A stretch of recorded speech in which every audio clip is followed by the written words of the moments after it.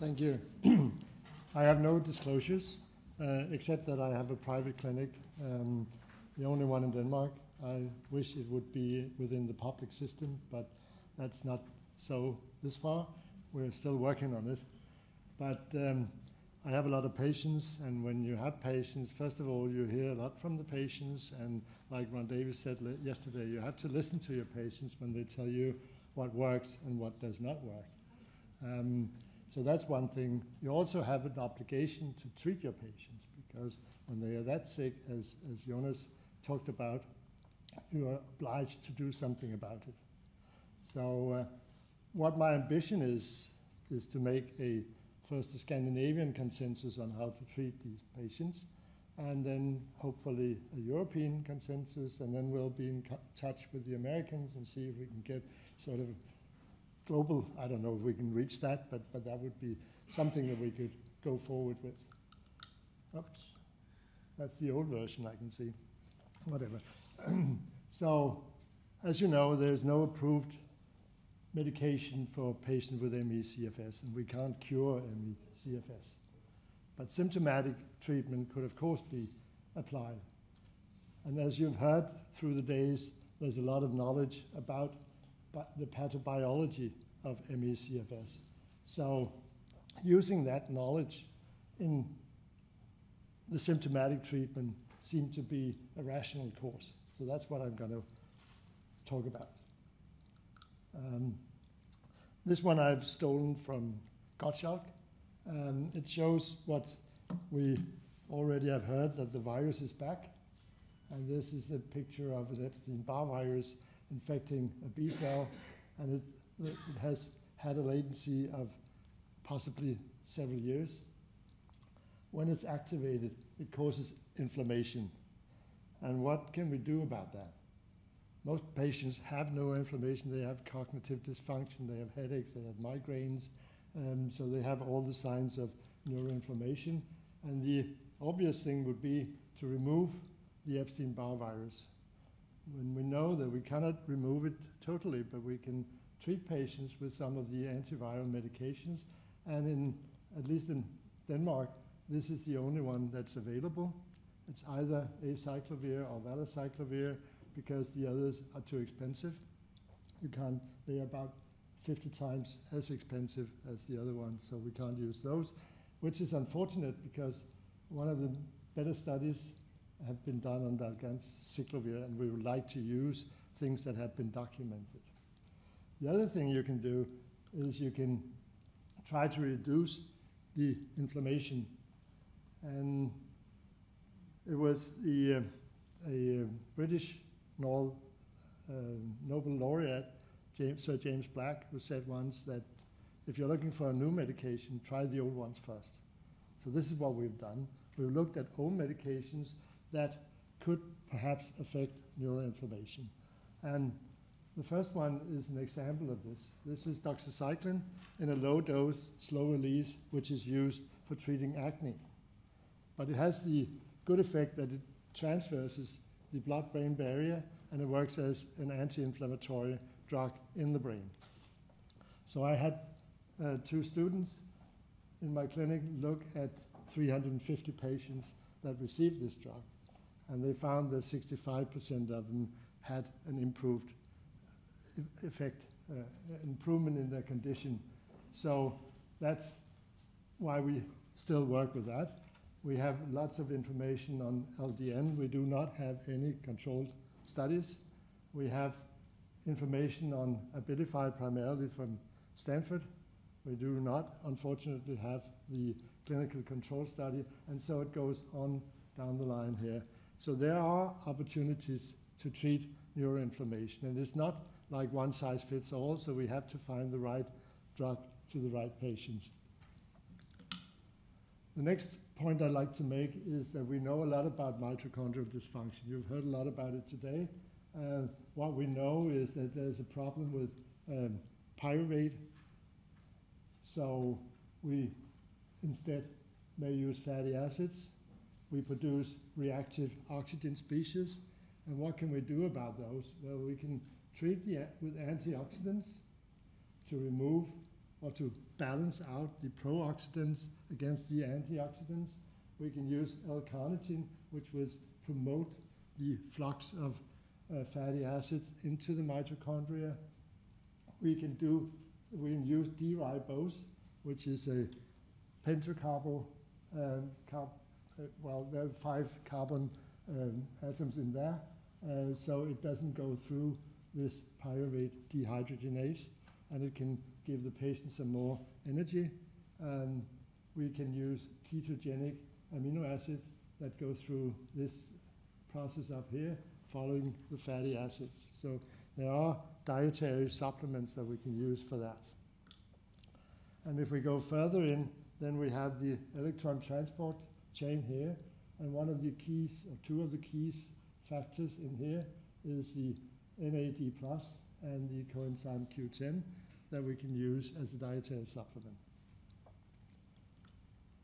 If we go into the gastrointestinal dysfunction, which is not my specialty, but Simon's, but I know that we have to treat patients, and some will have obstipation, some will have diarrhea, and others will have dysbiosis. And what we can do about that is we can make dietary adjustments. That is always the first thing that we try. We can then use prokinetics in order to stimulate the bowel movement. One is pyridostigmine, which may have a lot of other beneficial effects in these patients. We should avoid using opioids or anticholinergics because they will stop the movement of the bowel. And if we look at diarrhea, it's also, again, we try with dietary adjustments. We look whether they have bile acid reabsorption problems, and if they have that, then we treat that. You can use opioids or anticholinergica in order to reduce the bowel movements. For the dysbiosis, we can use probiotics. We do not have any control studies yet. I know that there's one going on in Sweden, and hopefully it will come out at some point in time. And then there's the fecal transplantation. That's a promising new thing with the Neptune, was it? The new product. And then this is more like my area, the cardiovascular control. I worked with that for about 40 years before I got into the ME. And what always makes me curious is that when you look at the autonomic nervous system, there's always there's only this arrow going out from the brain, and we tend to forget that there's an afferent system that is very important. We know that from the gastrointestinal reflex or the neuroinflammatory reflex, that it is very important that there's a lot of communication between the intestines and the brain. And so we'll have to have a focus on the different parts of the autonomic nervous system and the different organs that are involved in blood pressure regulation. So if we start over here, if we stimulate the sympathetic nervous system with these antibodies that we find, you increase the frequency and contraction, you can get POTS. And if you can get POTS, you can also faint, because if the time between beats gets shorter and shorter, so at some point the walls of the ventricle will touch each other, and you will elicit what is called the Betzalliaris reflex, which means that you faint. It's nature's way of telling you to lie down because your heart is not full enough. It also has an effect on contractility, and some people would have the feeling that they have palpitations or they feel their heartbeat much stronger. It's not because it's faster, but it's because the contraction is so much stronger that they really have the feeling of having palpitations. Sometimes we see increased automaticity, and of course we can treat that. So, for example, beta blocker is something that I use a lot, not to all patients, because the side effect of beta blockers is fatigue, so we don't want too much of that. But there are other ways of treating this. It's important to control the short-term blood pressure regulation, because, as you know, a lot of patients have POTS. We've heard about that today, and there are ways of treating this. We can use pyridostigmine.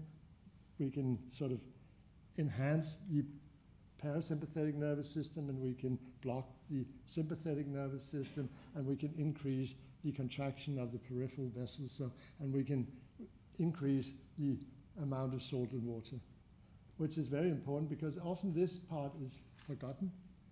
And we know that the sympathetic nervous system controls the proximal tubule reabsorption of salt and water, is where 80% of the salt and water is reabsorbed in the kidney. And if we have trouble there, if we increase or decrease rather the reabsorption, then we dehydrate the patients. And I have several patients who are on intravenous saline infusions, which does help the severely ill sometimes.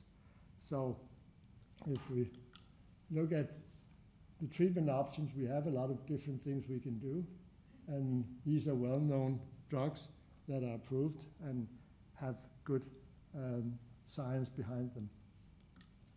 So in summary, we've looked now on neuroinflammation, mitochondrial dysfunction, gastrointestinal dysfunction, and cardiovascular control.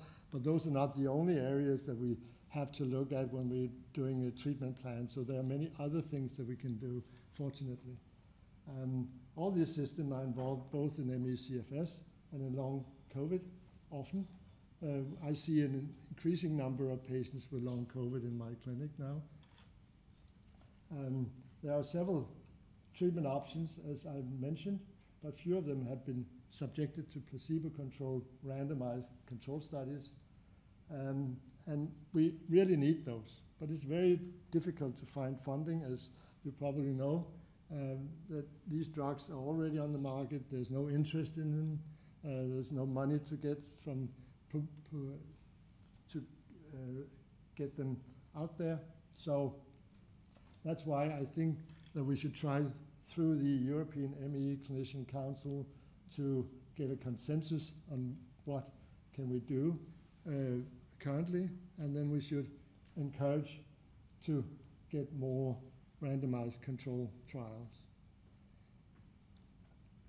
I will finish off by saying that many of you may have seen a name appearing in several presentations today.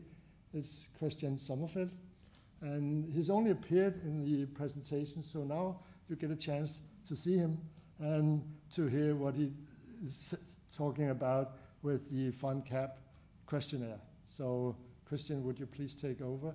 And then I'll run and catch the plane. Thank you.